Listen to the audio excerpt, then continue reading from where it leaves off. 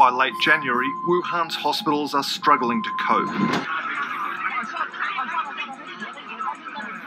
And medical staff are under intolerable pressure.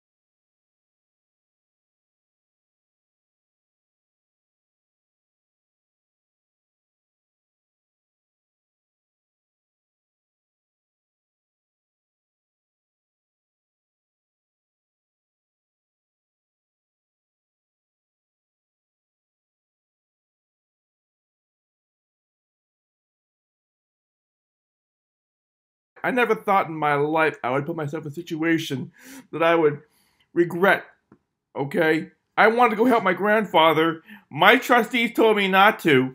I respected that, and all this hell broke loose, okay? I was a fucking realtor. Now what am I doing? Nothing!